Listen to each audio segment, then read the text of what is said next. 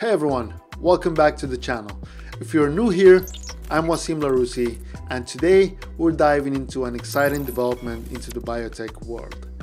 We're talking about ImmunityBio, ticker symbol IBRX, a company that is in the field of immunotherapy. Let's get into what ImmunityBio is all about, who's leading the charge, and the groundbreaking drug they've just had approved by the FDA. Let's go!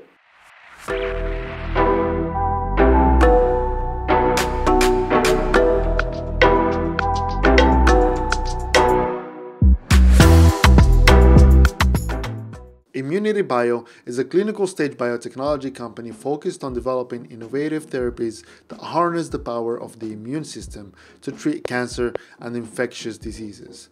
Their mission is to create a future where our immune system can fight off serious illnesses like cancer with minimal side effects. The company is known for its work in developing therapies that target both the innate and adaptive immune systems, offering a multifaceted approach to disease treatment. So, who's at the helm of ImmunityBio? IBRX is led by Richard Adcock, who is the current CEO. Richard comes from serving as CEO at Verity Health Systems, a regional health system in California.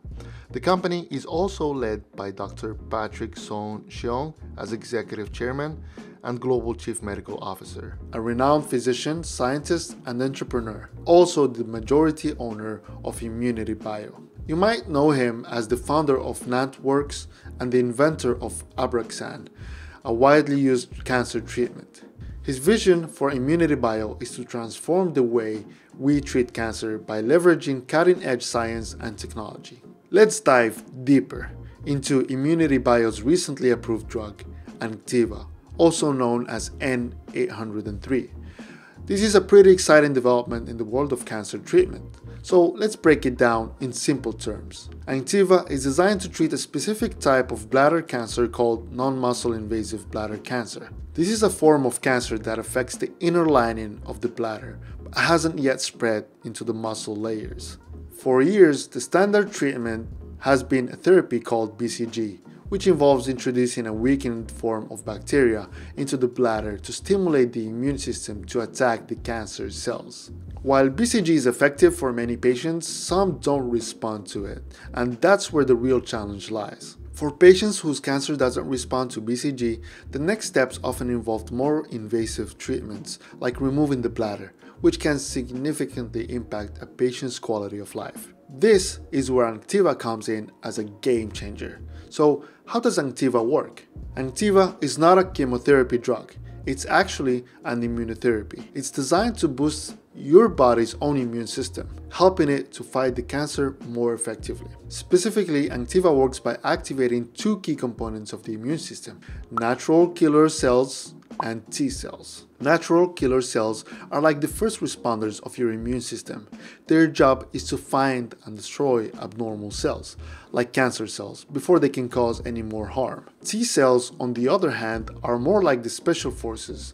They are trained to recognize and kill cells that have been infected or turned cancerous. Anktiva supercharges these immune cells, making them more effective at targeting and destroying the bladder cancer cells. But here is where it gets really interesting. Anktiva is used in combination with BCG. BCG already primes the immune system, but when we add Anktiva to the mix, it's like giving the immune system a turbo boost. Anktiva makes the NK cells and T cells even more aggressive in going after the cancer cells, especially in cases where BCG alone wasn't enough. This dual approach significantly increases the chances of controlling the cancer without needing more drastic measures like surgery. Currently, Anktiva is administered to patients after they've undergone treatment with Keytruda, but didn't achieve the desired response.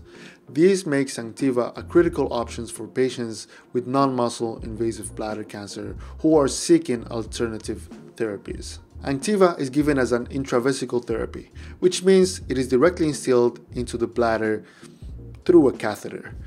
This localized delivery helps target the cancer cells more effectively while minimizing systemic side effects. Anktiva costs around $36,000 per treatment, which is considered an expensive treatment, reflecting the cutting-edge nature of this immunotherapy. Costs can vary depending on insurance coverage, patient assistance programs, and other factors. Given the need for multiple treatments over time, the financial impact can be significant. So it's important for patients to discuss options with their healthcare provider. In terms of efficacy, Anktiva has shown an objective response rate of around 71%, meaning that around 7 out of 10 patients see a measurable reduction in their cancer. However, it's important to note that like all therapies, Anktiva comes with potential side effects. Common side effects include urinary symptoms such as frequency, urgency, and pain, as well as more systemic effects like fatigue and flu-like symptoms. These side effects are generally manageable, but patients should be closely monitored by their healthcare team. Anktiva represents a vital option for patients who have not responded to other treatments, offering hope through its innovative approach to cancer therapy. However, as with any advanced treatment, it's important for patients to be fully informed about the costs, administration process, and potential side effects. The result? Patients who were previously facing very limited options now have a new, less invasive treatment that could potentially preserve their bladder and maintain their quality of life. The approval of Anktiva represents a major advancement in the treatment of bladder cancer and highlights the power of immunotherapy in the fight against cancer. This FDA approval is a huge step forward, not just for ImmunityBio, but for cancer patients everywhere. It represents the potential for more effective and less toxic treatments, which is a game changer in the field of oncology. The approval of Anktiva also positions ImmunityBio as a key player in the biotech industry, with a promising pipeline of other therapies in development. ImmunityBio isn't just about one drug. The company has an extensive pipeline of therapies in development, making it a major player in the biotech field. Let's take a closer look at some of the most important developments within their pipeline and why they matter. One of the most exciting developments is their work with Anktiva. Anktiva is being studied in lung cancer and even head and neck cancer. The potential of this therapy to enhance the immune system's response across different types of tumors makes it a cornerstone of ImmunityBio's pipeline. In oncology, ImmunityBio is pursuing treatments for some of the most challenging cancers. This includes using their NK cell platforms, which are engineered to enhance the body's natural ability to fight tumors. These platforms are being tested in cancers such as pancreatic, ovarian, and colorectal cancers. The goal is to provide more effective and less toxic treatment options for patients who have limited alternatives. Beyond cancer, ImmunityBio is also making strides in infectious disease research, with ongoing trials targeting HIV. Their innovative approach involves using immune-modulating therapies to not only treat but potentially cure chronic infections. This is particularly exciting because it represents a potential breakthrough in an area where long-term treatment options are currently the norm. Everything sounds amazing until we get to their finances. ImmunityBio failed to have an earnings call or press release for Q2 2024. So let's break down ImmunityBio's financial performance for Q2 2024 based on their latest 10Q filing.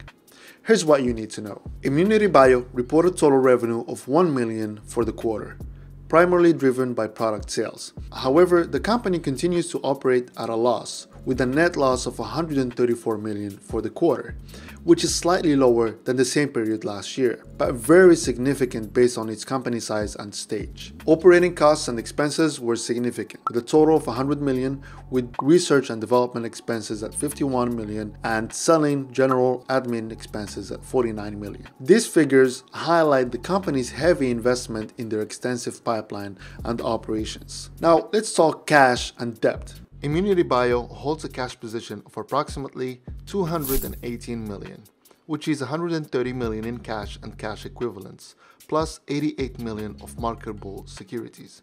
However, the company also carries substantial debt of $998 million, resulting in a net cash deficit of around $781 million. This financial situation is compounded by ongoing operational challenges, reflected in their negative cash flows. However, they have significant debt, with just interest expenses of $29 million for the quarter, contributing to the company's financial challenges. Additionally, the company has a large number of shares outstanding, with 686 million shares. In summary, while ImmunityBio is making substantial progress in developing new therapies, their financials reflect the challenges of funding such an extensive pipeline. The company's significant expenses, large net losses, and debt underscore the risk, but also the potential rewards of investing in a biotech company at this stage of its development. Understanding these financial details is crucial for everyone looking to invest in or follow ImmunityBio's journey. Keep these figures in mind as you evaluate the company's future prospects and the potential impact of their pipeline developments. Anktiva is truly an extraordinary drug, already making a difference in the lives of patients with non-muscle invasive bladder cancer. Its ability to offer a new line of defense after treatments like Keytruda have failed is a game changer. As more patients gain access to Anktiva, we can expect its sales to grow, potentially bringing significant revenue to ImmunityBio. If Anktiva was the only product in ImmunityBio's portfolio, the excitement and valuation around the company would likely be much higher. Investors and analysts would focus on its success and the revenue potential of a single breakthrough product. However, ImmunityBio's vast pipeline, while promising, is also a double-edged sword. The sheer scale of research and development across multiple products has led to massive expenses, pushing the company into significant debt. This financial burden can dilute the potential gains from Anktiva, as the company's resources are spread thin across many projects. The ongoing research and development investments are necessary to bring future products to market, but they also place a heavy strain on ImmunityBio's finances. ImmunityBio seems to even double down on its research and development. With just a quick glance at their LinkedIn employees, you can see a very small sales team compared to their team of scientists, and they're hiring even more. If Anktiva were the sole focus, ImmunityBio might have a clearer path to profitability and a simpler narrative for investors to get behind. But with a vast pipeline comes the potential for multiple successes and the financial risks that come with developing them all at once. The future of ImmunityBio hinges on balancing these risks while maximizing the life-saving potential of Anktiva and other therapies in their portfolio. So that's the story of ImmunityBio. Do you believe Anktiva alone can turn things around? Or is the company spreading itself too thin with such an extensive pipeline? I would love to hear your thoughts in the comments below. Also, what other biotech companies are you watching? Let's get a conversation started. And if you enjoyed this video, don't forget to like and subscribe for more insights into the biotech industry. Thanks for watching and see you in the next one.